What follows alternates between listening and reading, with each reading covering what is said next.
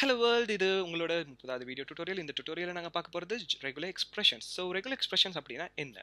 So regular expressions அப்படிங்கிறது இப்போ suppose எடுங்க உங்களோட அப்ளிகேஷனில் காம்ப்ளெக்ஸான பேட்டர்ன்ஸை மேட்ச் பண்ணி நீங்கள் ஏதாச்சும் பெர்ஃபார்ம் பண்ணணும்னு. ஸோ அந்த மாதிரியான டைமுக்கு யூஸ் ஆகிறது தான் இந்த ரெகுலர் எக்ஸ்பிரஷன் அப்படிங்கிற விஷயம். ஸோ லாஸ்ட் டைம் நாங்கள் ஸ்ட்ரிங் ஃபங்க்ஷன்ஸ் பார்க்கும்போது ரீப்ளேஸ் அப்படின்னு ஒரு மெத்தட் பார்த்தோம். அந்த ரீப்ளேஸ் அப்படிங்கிற ஒரு மெத்தடில் நாங்கள் ஆரம்பத்தில் வந்து வெறும் டெக்ஸ்ட்டை யூஸ் பண்ணி ரீப்ளேஸ் அப்படிங்கிற விஷயத்தை பெர்ஃபார்ம் பண்ணோம். அதுக்கு பிறகு வந்து ரெகுலர் எக்ஸ்பிரஷன் ஒன்று பேசிக்கான ஒரு ரெகுலர் எக்ஸ்பிரஷன் போட்டு அது மூலமாக வந்து மேட்ச் பண்ணி அதை ரீப்ளேஸ் பண்ணோம். ஸோ ஓகே, டெக்ஸ்ட் அதான் டெக்ஸ்ட்லேயே மேட்ச் பண்ணுது, எதுக்கு ரெகுலர் எக்ஸ்பிரஷன் அப்படின்னு கேட்டிங்கன்னா, ஓகே இப்போ நார்மலான பேசிக் யூசேஜஸுக்கு டெக்ஸ்ட் யூஸ் பண்ணுறது ஓகே. பட் சப்போஸ் எடுங்க, இப்போ நீங்கள் உங்களோட டெக்ஸ்ட் ஏதோ டெக்ஸ்ட் ப்ராசஸிங் ஒன்று தான் பண்ணுறீங்க, அதில் வந்து நம்பர்ஸ் வர விஷயங்கள் எல்லாத்தையும் வந்து ரீப்ளேஸ் பண்ணணும்னு. ஸோ உங்களுக்கு வந்து என்னென்ன நம்பர்ஸ் வரப்போகுது அப்படிங்கிற விஷயம் தெரியாது, ரைட்டா? இப்போ அது வந்து 4 டிஜிட் நம்பராக இருக்கலாம், 3 டிஜிட் நம்பராக இருக்கலாம், எத்தனையோ நம்பர்ஸ் வரலாம், எத்தனையோ பேட்டர்னில் நம்பர்ஸ் வரலாம். ஸோ இந்த மாதிரியான விஷயங்களை பிளைண்டாக நாங்கள் வெறும் டெக்ஸ்ட் மேட்சிங் மட்டும் பண்ணி எங்களால் எடுக்க முடியாது. ஸோ இந்த மாதிரியான யூஸ் கேஸுங்களுக்கு தான் நாங்கள் ரெகுலர் எக்ஸ்பிரஷன் அப்படிங்கிறத யூஸ் பண்ணுவோம். இதை விட நாங்கள் ப்ராக்டிக்கல் ஒரு எக்ஸாம்பிள் பார்க்குறதா இருந்தால், கண்டிப்பாக நீங்கள் எந்த ஒரு அப்ளிகேஷன்லேயும் ஒரு சைன் அப்போ சைன் இன் ஃபார்ம் இருக்கும். அந்த சைன் அப் சைன் இன் ஃபார்மில் கண்டிப்பாக இமெயில் அட்ரஸோ மொபைல் நம்பரோ இப்படி ஒரு விஷயம் இருக்கும். ஸோ இப்போ நீங்கள் என்ன பண்ணலாம்னா, இந்த இமெயில் அட்ரஸ் வந்து வேலிடான இமெயில் அட்ரஸா அப்படிங்கிறத செக் பண்ண ரெகுலர் எக்ஸ்பிரஷன் யூஸ் பண்ணலாம். ரெகுலர் எக்ஸ்பிரஷனில் நாங்கள் இமெயில் அட்ரஸ்க்குன்னு ஒரு பேட்டர்ன் எழுதுவோம். இப்போ உதாரணத்துக்கு இமெயில் அட்ரஸ் எப்படி இருக்கும்? ஆரம்பத்தில் குறிப்பிட்ட கேரக்டர்ஸ் வரும், அதுக்கு பிறகு அட் சிம்பிள் ஒன்று வரும், அதுக்கு பிறகு இன்னும் கொஞ்சம் கேரக்டர்ஸ் வரும், அதுக்கு பிறகு டாட் நோட்டேஷன் ஒன்று வரும், அதுக்கு பிறகு .comஓ இல்லாட்டி .lkஓ .inஓ இல்லாட்டி .ukஓ இந்த மாதிரி ஏதாச்சும் அந்த டொமைன் ஸ்பெசிஃபிக்காக ஏதாச்சும் ஒரு விஷயம் வரலாம், ரைட்டா? ஸோ இது மாதிரி வந்து ஒரு இமெயில் அட்ரஸ் இருக்காங்க, இதுதான் ஒரு வேலிட் இமெயில், சரியா? இப்போ எங்களுக்கு கம்ப்ளீட்டாக செக் பண்ண முடியாது இது நல்லதா, இது உண்மையான இமெயில் அட்ரஸாக பொய்யான இமெயில் அட்ரஸா. ஆனால் எங்களுக்கு ஃபர்ஸ்ட் ஸ்டெப் வெரிஃபிகேஷன் பண்ணலாம், ஓகே இது இந்த இமெயில் அட்ரஸ் வேலிடா இல்லையா. இப்போ உதாரணத்துக்கு வந்து இமெயில் அட்ரஸுக்குள்ள ஒருத்தர் பேர் எழுதுனாருன்னா அது வந்து இமெயில் அட்ரஸ் இல்லைங்கிறது எங்களுக்கு ஆப்வியஸ்லி தெரியும், ரைட்? ஸோ இந்த மாதிரியான குவிக் முதல் கட்ட வெரிஃபிகேஷனை வந்து நாங்கள் இந்த ரெகுலர் எக்ஸ்பிரஷன் யூஸ் பண்ணி செய்யலாம். சொல்லப்போனால் ஒவ்வொரு அந்த ஃபார்ம்ஸ் எல்லாம் என்ன இன்புட் எலிமெண்ட்ஸ் வச்சு தான் செய்வீங்க. ஸோ இன்புட் எலிமெண்ட்ஸில் வந்து பேட்டர்ன் அப்படின்னு ஒரு அட்ரிபியூட்டே இருக்குது. இந்த அட்ரிபியூட்டில் நீங்கள் வந்து உங்களுக்கு தேவையான அந்த பேட்டர்ன், இந்த ரெகுலர் எக்ஸ்பிரஷன் பேட்டர்னை வந்து போடலாம். ஸோ வந்து ஒன்ஸ் அந்த யூசர் வந்து அந்த குறிப்பிட்ட பேட்டர்ன் இருக்க அந்த ஃபீல்டை என்டர் பண்ணுறாரு அப்படின்னு வைங்களேன், அவர் தப்பாக என்டர் பண்ணார்னா அதை வச்சு எங்களுக்கு வந்து கஸ்டம் வேலிடேஷன்ஸ் வந்து பெர்ஃபார்ம் பண்ணலாம்.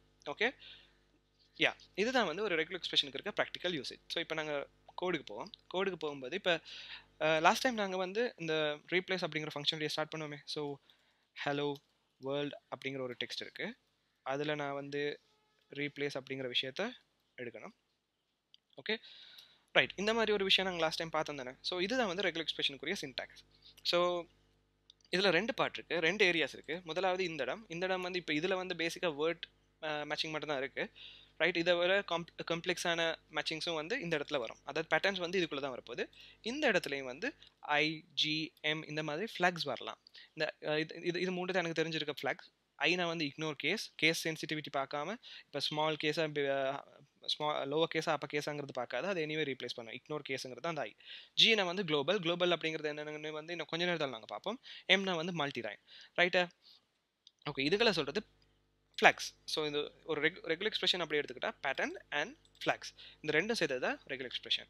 ஸோ இந்த ரெகுலர் எக்ஸ்பிரஷன்ஸை நாங்கள் டெஸ்ட் பண்ணுறதுக்கு க்ரோம் டெவலப்பர் டூல் இல்லாமல் ரெஜெக்ஸ் ஸ்பெல் அப்படின்னு ஒரு வெப்சைட்டுக்கு போவோம். ரெஜெக்ஸ் ஸ்பெல் அப்படிங்கிற அந்த வெப்சைட் வந்து ஒரு ரெகுலர் எக்ஸ்பிரஷன்ஸை எங்களுக்கு டெஸ்ட் பண்ணுறதுக்கு, இப்போ நாங்கள் எங்களோட அப்ளிகேஷனில் போடுறதுக்கு முதல்லே வந்து இந்த குறிப்பிட்ட ரெகுலர் எக்ஸ்பிரஷன் ஒர்க் பண்ணுமா இல்லையான்னு எங்களுக்கு டெஸ்ட் பண்ணணும்னு வைங்களேன். ஸோ அந்த மாதிரியான டைமில் நாங்கள் யூஸ் பண்ணுற ஒரு வெப்சைட் தான் இந்த ரெஜெக்ஸ் ஸ்பெல் அப்படிங்கிற இந்த வெப்சைட்.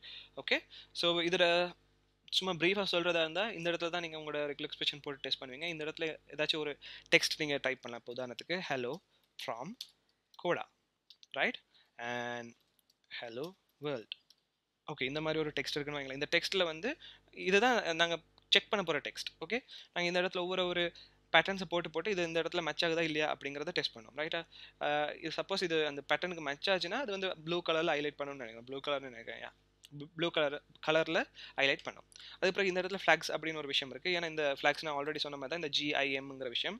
ஸோ குளோபலாக இக்னோர் கேஸாக அப்படிங்கிற விஷயம் தான் இது, ரைட்டா? இப்போ சப்போஸ் நான் இந்த இடத்துல ஹலோ அப்படின்னு எடுக்கிறேன், அது எதுவும் மேட்ச் ஆகாது. காரணம் என்ன?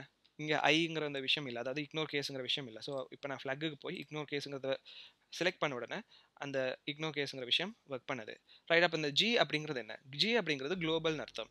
குளோபல்னா இப்போ இந்த ஜிங்கிற ஃப்ளாக் இல்லாட்டி இந்த இடத்துல 2 ஹலோ இருக்குது, ஆனால் ஜிங்கிற ஃப்ளாக் இல்லாட்டி அது முதலாவது ஹலோ மட்டும்தான், ஃபர்ஸ்ட் மேட்சை மட்டும்தான் உங்களுக்கு தரும். ரைட், அதுக்கு பிறகு வர மேட்சிங்களை இக்னோர் பண்ணிடும்.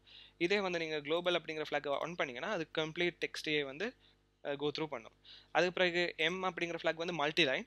பட் இந்த வெப்சைட் பிஹேவியரானு தெரியல, மல்டி லைன் வந்து பை டிஃபால்ட் வந்து மல்டி லைன் ஒர்க் பண்ணுது. அதனால அந்த விஷயத்தை நாங்கள் ஆக்டிவேட் பண்ண வேண்டிய அவசியம் இல்லை.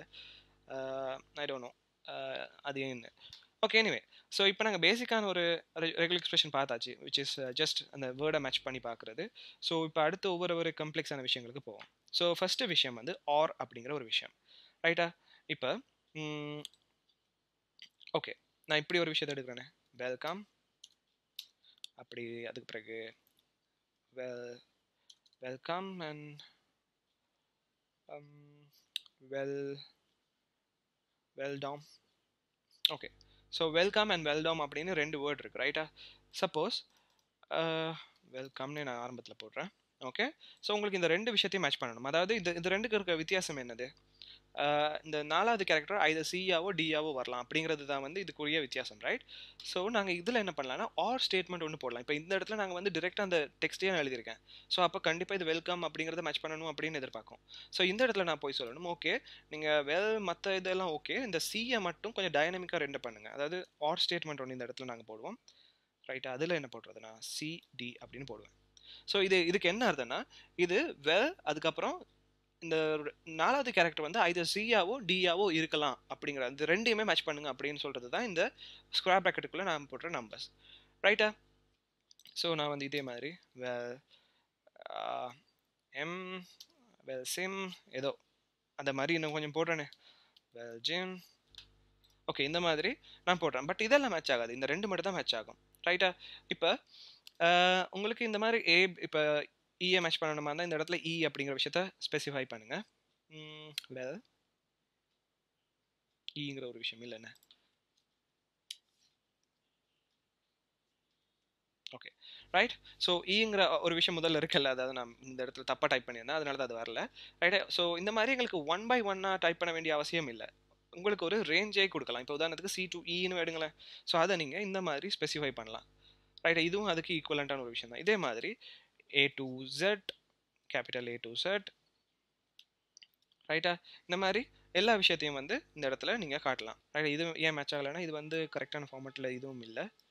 ஓகே, அதனால் இப்போ ஏ டு செட் போடும்போது அதுவும் அந்த இடத்துல மேட்ச் ஆகும். ரைட்டா? இதே போல் நம்பர்ஸையும் உங்களுக்கு ரேஞ்சாக கொடுக்கலாம்.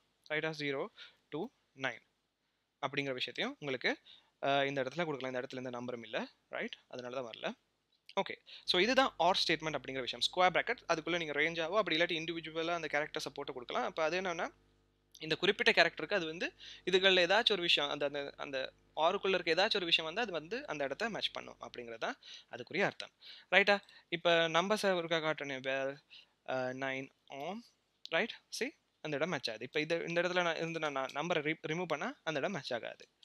ரைட்டா? அதுதான் பேசிக்கான R statement. Right? Okay, great. So இப்போ சப்போஸ் இப்போ ஓகே, இதுக்கு முதல்ல வந்து நாங்கள் நம்பர்ஸ் அப்படின்னு பார்த்தோம். ரைட்? நம்பர்ஸை மேட்ச் பண்ணுறது நாங்கள் என்ன பண்ணோம்? 0 to 9 அப்படிங்கிற விஷயத்த நாங்கள் பார்த்தோம். ரைட்? இதே மாதிரியே இதை உங்களுக்கு ஈஸியாக எழுதுறதுக்கு ஒரு விஷயம் இருக்குது, அதுதான் /d அப்படிங்கிற விஷயம். ரைட்டா? ஸோ இது என்ன பண்ணணும்னா, இந்த /dனா டிஜிட்னு அர்த்தம். எங்கெங்கே டிஜிட் வருதோ அந்த இடத்த வந்து அது கரெக்டாக பிடிச்சிக்கும் அப்படிங்கிறது தான் இந்த /d அப்படிங்கிறதுக்கான அர்த்தம். ரைட்டா? அதாவது 0 to 9 அப்படிங்கிறது ஈஸியாக எழுதுகிற விதம் தான் இந்த /d அப்படிங்கிறது. ரைட்டா? ஓகே, நான் அதிகமாக ரைட்டாங்கிற டேர்ம் யூஸ் பண்ணுறேன்னு நினைக்கிறேன். கிரேட். எனிவே, ஓகே, இப்போ உங்களுக்கு சப்போஸ் இந்த -d அப்படிங்கிற விஷயத்தை ஒரு மறுபடியும் நான் போடுறேன். ஓகே, -dன்னு போட்டால் இந்த இடத்துல இந்த நம்பர் மட்டும் மேட்ச் ஆகுது. ரைட்? அதே போல் -sன்னு ஒன்று இருக்குது. இது என்னென்னா ஸ்பேசஸை மேட்ச் பண்ணும். ரைட்டா? ஸ்பேசஸ் வர இடங்களில் மட்டும் வந்து இது மேட்ச் ஆகும். அதுதான் -s அப்படிங்கிற விஷயம். ரைட்டா? ஓகே, இப்போ நாங்கள் கவுண்ட்டுக்கு போவோம். ஓகே, ஸோ நான் இதுங்களை கொஞ்சம் ரிமூவ் பண்ணுறேன். ரிமூவ் பண்ணிவிட்டு வெல்கம் ஓகே இந்த மாதிரி எழுதுறேன். ஸோ நான் இனிஷியலி என்ன பண்ணுவேன், வெல்கம் அப்படின்னு போட்டால் வெல்கம் மட்டும் தான் மேட்ச் ஆகும். ரைட்டா? இப்போ இந்த இடத்துல வெல்கமில் ஓக்கு 2 ஓ இருக்குது. இந்த இடத்துல ஓவில் வந்து 3 ஓ இருக்குது. ரைட்டா? கிரேட். ஸோ இப்போ எடுங்க, எனக்கு வந்து இப்போ நாங்கள் பார்க்க போது கவுண்ட்ஸ் பற்றி, அதாவது எத்தனை கேரக்டர்ஸ் வரணும் அப்படிங்கிறத லிமிட் பண்ணுற விஷயத்தை தான் நாங்கள் இங்கே பார்க்க போகிறோம். ஓகே, இப்போ அதில் நாங்கள் பார்க்க போகிற முதலாவது விஷயம் ப்ளஸ் அப்படிங்கிற விஷயம். சரியா? இந்த ப்ளஸ் அப்படிங்கிற விஷயத்த நீங்கள் போடும்போது நான் இதில் இன்னொரு விஷயமும் போட்டுறேன். வேர் ஓ இல்லாமல் வெறுமனே சிஎம்இ, ரைட்டா? இந்த இடத்துல ஓ இல்லை, ரைட்டா? அதை தவிர்த்து இங்கே இருக்க மற்ற 3 பேட்டர்னுமே மேட்ச் ஆகுது. அதுக்கு என்ன அர்த்தம்னா இந்த ப்ளஸ்ங்கிறது வெல் அதுக்கப்புறம் ஓ அப்படிங்கிற அந்த டேர்ம் வந்து ஒரு தடவைக்கும் அப்படி இல்லாட்டி ஒரு தடவைக்கு மேலே இருக்க கேசஸ் எல்லாத்தையும் மேட்ச் பண்ணும். அதனால தான் இங்கே பாருங்க, இந்த இடத்துல ஒரு தடவை இருக்குது, இந்த இடத்துல 2 தடவை இருக்குது, இந்த இடத்துல 3 தடவை இருக்குது, ரைட்டா? ஸோ இந்த இடத்துல ஒரு தடவை இல்லாதனால அந்த இடம் மேட்ச் ஆகலை. ஸோ ஒன் ஓ மோர் டைம்ஸ் அப்படிங்கிற டைமில் தான் வந்து இந்த ஓ அப்படிங்கிற விஷயம், இந்த ப்ளஸ் அப்படிங்கிற விஷயம் ஒர்க் பண்ணும். சப்போஸ் 0 அப்படிங்கிற விஷயத்தை எடுக்கணும்னு வைங்களேன். ஸோ இப்போ 0 இந்த இடமும் மேட்ச் ஆகணும், ஏன்னா இந்த இடத்துல 0 டைம்ஸ் ஓ வருது, ரைட்? ஸோ அந்த டைமுக்கு நீங்கள் யூஸ் பண்ண வேண்டியது ஹேஸ்ட்ரிக், ரைட்டா? ஹேஸ்ட்ரிக் போட்டிங்கன்னா இது எல்லாமே மேட்ச் ஆகும், ஏன்னா அது வந்து 0 அர்த்தம், ரைட்டா?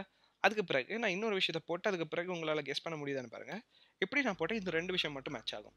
இதுக்கு என்ன அர்த்தமாக இருக்கும் இந்த கொஷன் மார்க்குக்கு? ஸோ ப்ளஸ்ங்கிறது 1 மோர், ஸ்டாருங்கிறது ஆஸ்ட்ரிக்குங்கிறது 0 மோர், கொஷன் மார்க் அப்படிங்கிறது 0 1ன்னு அர்த்தம். அதனால தான் இது 0 வந்த இடத்துலையும் 1 வந்த இடத்துலையும் மட்டும்தான் மேட்ச் ஆகுது, ரைட்டா? ஓகே, இது முதல் 3 விதம். Okay, great, right. ஸோ இதுதான் வந்து 3 விதமான கவுண்ட். சப்போஸ் உங்களுக்கு ப்ரீ டிஃபைன்டான கவுண்ட் வேணும்னு எடுங்களேன். இப்போ உதாரணத்துக்கு 2 to 3 மட்டும் வரணும் அப்படின்னு எடுங்களேன். ஸோ அந்த விஷயத்தை டிஃபைன் பண்ணுறதுக்கு நீங்கள் கேர்லி பிரேசஸ் யூஸ் பண்ணலாம். கேர்லி பிரேஸ் யூஸ் பண்ணி இது மினிமம் லென்த், அதுக்கு பிறகு இது மினிமம் அண்ட் மேக்ஸிமம் லென்த்தை, சாரி, இதில் மினிமம் லென்த்தை போடுங்க, இதில் மேக்ஸிமம் லென்த்தை போடுங்க, ரைட்டா? இப்போ உதாரணத்துக்கு இந்த இடத்துல மினிமம் லென்த் என்ன? இப்போ சப்போஸ் எனக்கு இது 2 மட்டும் தான் மேட்ச் பண்ணணும், அதாவது 2 or more வர மாதிரி எடுக்கணுமா இருந்தால் மினிமம் 2, மேக்ஸிமம் 3 அப்படின்னா இது 2 மட்டும் தான் வரும், ரைட்டா? ஈவன் நீங்கள் வெல்கம்க்கு இந்த மாதிரி போட்டாலும் அது ஒர்க் பண்ணாது, ரைட்? அதை நீங்கள் மேட்ச் பண்ண வைக்கணுமா இருந்தால் இந்த இடத்துல இருக்க நம்பரை 4ன்னு மாற்றணும், ரைட்? அப்படி இல்லாட்டி இதை நீங்கள் ரிமூவ் பண்ணீங்கன்னா 2 or more அப்படின்னு அர்த்தம், ரைட்டா? அப்படி இல்லாமல் இந்த இடத்துல மேக்ஸிமம் ரேஞ்சுக்கு நீங்கள் வந்து இப்படி பண்ணீங்கன்னா ஓகே, அது எக்ஸாக்ட் மேட்ச், ஓகே, அது வருது இல்லை, anyway I am not sure. Okay, great, right? இது இந்த மாதிரி தான் கவுண்டோட ஒர்க் பண்ணுவீங்க, ரைட்டா? இதை மாதிரி தான் கஸ்டம் கவுண்ட்ஸ் கொடுப்பீங்க.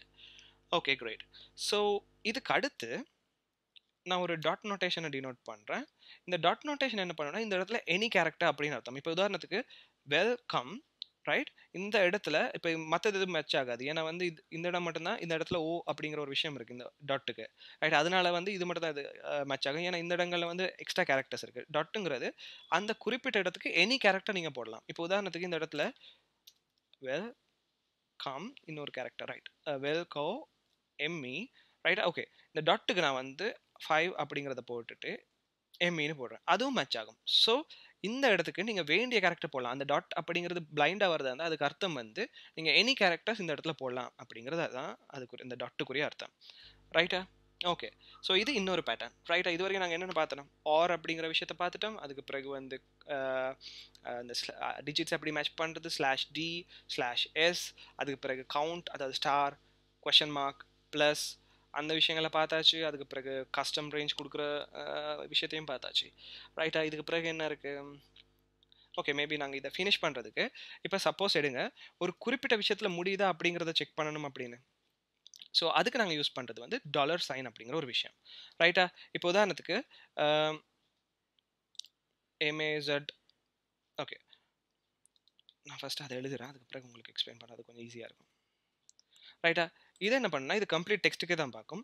இப்போ இது வந்து இப்போ உங்களோட இந்த குறிப்பிட்ட சென்டென்ஸ் வந்து எப்படி முடியுது, எம்இசட்னு முடியுது, ரைட்? ஸோ இதை என்ன பண்ணணும்னா இது ஒன்லி மேட்ச் ஆகும் எப்போனா